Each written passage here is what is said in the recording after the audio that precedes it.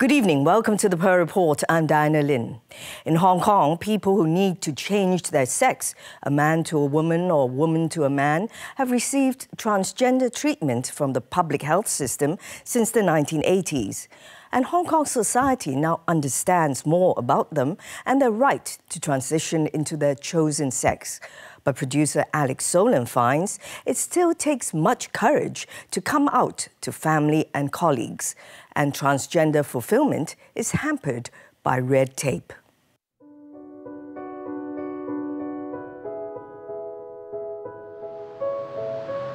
After 5 years of preparations, Jacqueline and her business partner Ada are ready to launch their business.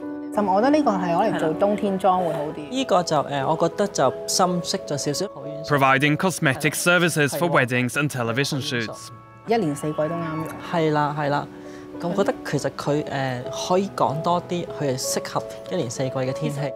both share a dream to own a company. For Jacqueline, age 36, there's another motivation. She was born a man, and her ID card shows this. I think every transgender people may think that about job security, and because some company may not like this gender change. While Jacqueline waits for surgery to change her sex, she's keeping her job as head of IT in the firm where she came out to her colleagues 2 years ago. I came out to office manager first. I wrote a very long email explaining my situations. I told her I won't change any job duty actually. But she'll be wearing female clothing and be called Jacqueline instead of Jack. I think that I should be a girl when I was 6 years old. I still remember when I tried to dress as a lady. One day, my mother just came in the rooms with a lock, and then she found that, oh no, you dress like a girl. So I explained to her that I should be a girl. I don't want to live as a man anymore.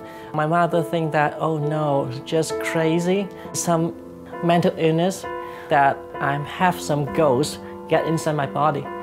My mother doesn't like me anymore, and I'm very sad about this. Only my sister I can talk about how bad I feel about my current body.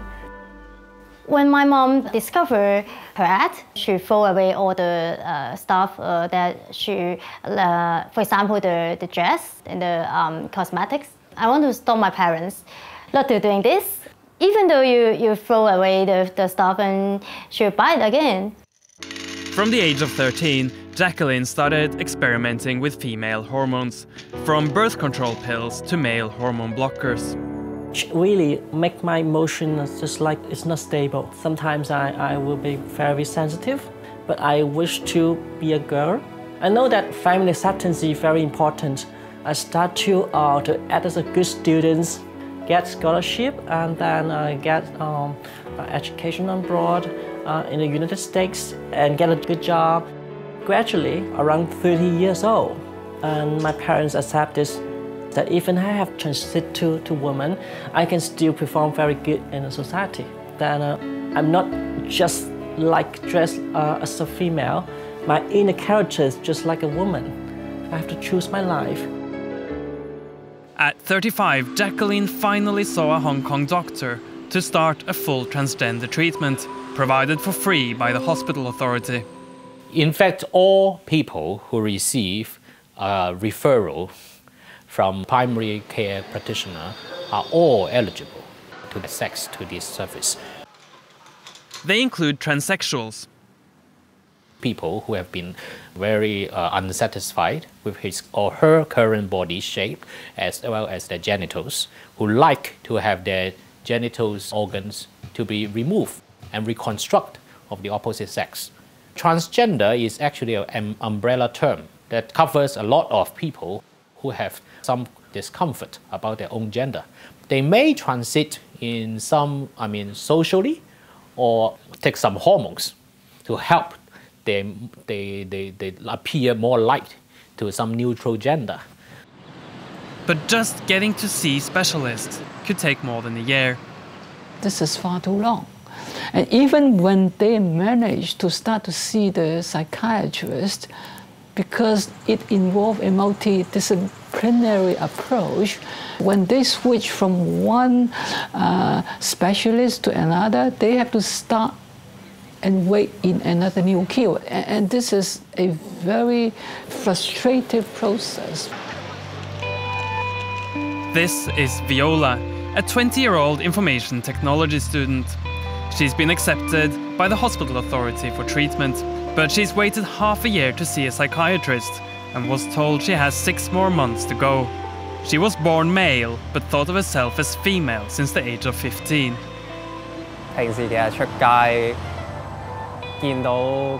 Walking down the street, I envy the girls.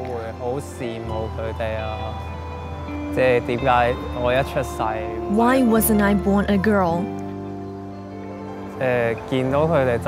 Looking at them, I really want their bodies.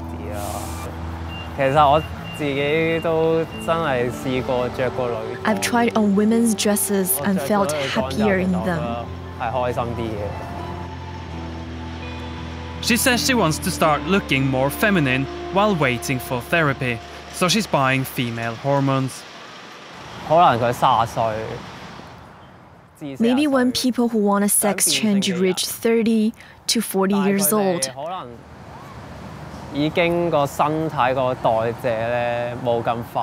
their body's regeneration will slow down. Even if they take drugs, they won't look much different. Some people might have feminine traits, but as long as they are not distinct, you will still be tagged as a lady boy. So I purposely tried hard to pursue a feminine appearance. I searched transgender groups on Facebook and found some introduction to drugs, so I know what meds to take. What normally a public will look at a person, whether they are male or female, is from the external appearance. Giving the person with the opposite sex hormone will change their hairs, the subcutaneous fat, the muscles. After taking estrogen and anti-androgen medication for a year, Viola is already noticing the changes to her body. The proportion of fat in your body will shift downwards to the hips or upwards to the chest and cheeks. While hormones can enlarge breasts, there are also side effects. The anti-androgens I'm taking right now are cheap stuff. It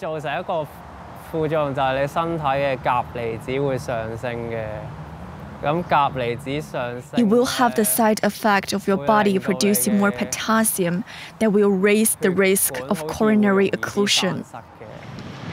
Since she isn't seeing a public doctor yet, she has to pay for her drugs, 80 Hong Kong dollars a day, and she has no prescription.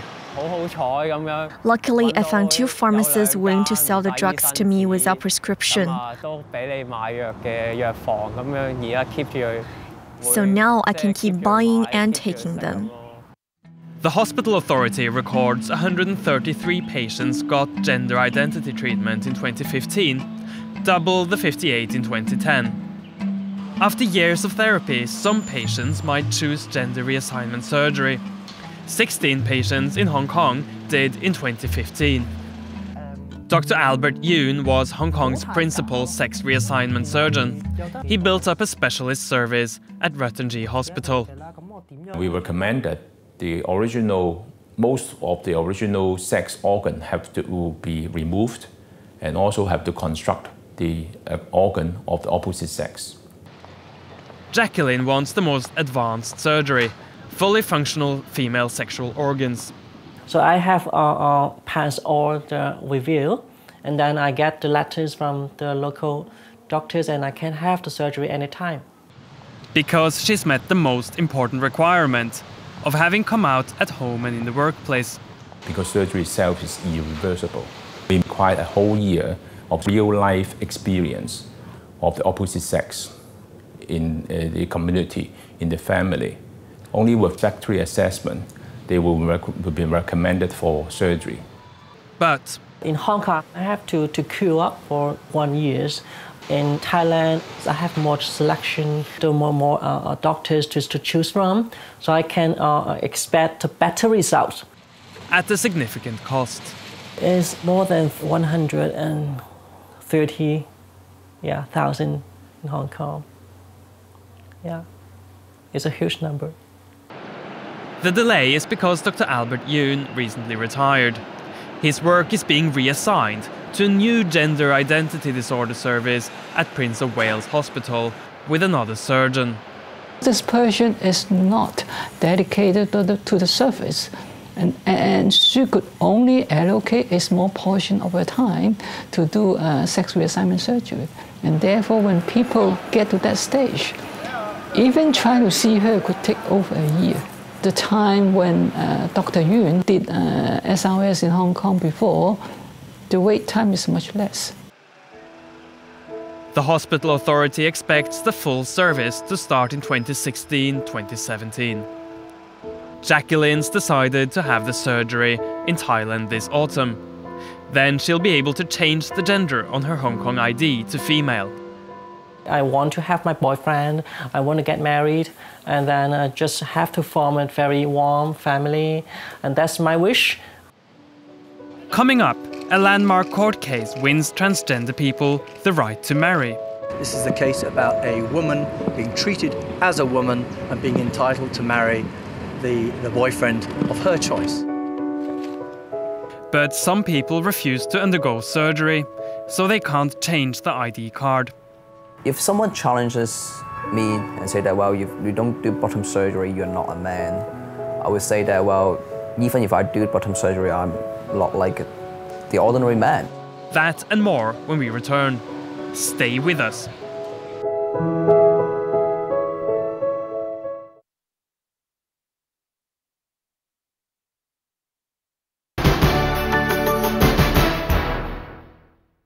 Welcome back to the Pearl Report.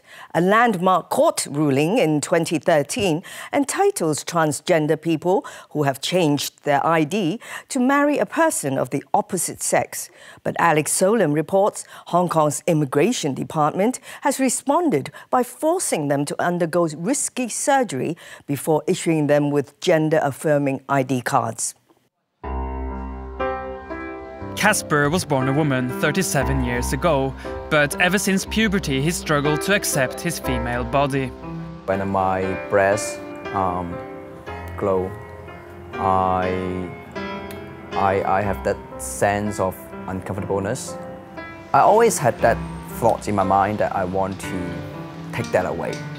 And so when I realized that I'm a transgender, I understand why I have that kind of uncomfortable feelings. At the age of 32, he started taking hormones so his body would look more masculine. At 35, he decided to have his breasts removed, with the full support of his parents. The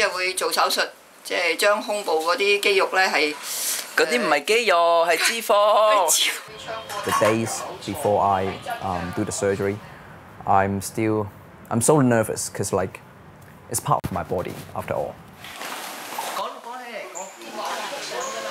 我諗係真係要做嗰個手術去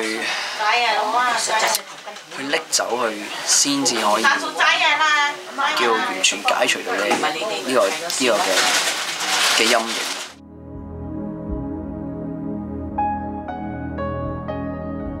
But I always remember when I was so struggling, and I took off my clothes and I was like this.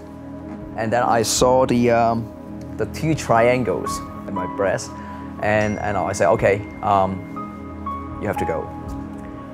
And I just go and do the surgery. Casper did the surgery at Rettenji Hospital after 2 years of therapy. Finally, I can just like this. I can just pose like this. Otherwise, I would just always like this or trying to hide it somehow. I don't know why. Yeah. So it's the sense of at ease that I think confirms that I've made the right decision as a transgender. He doesn't see the need to undergo further surgery. I'm different from other transsexual people. Some of them do like every surgery. Some of them don't do surgery.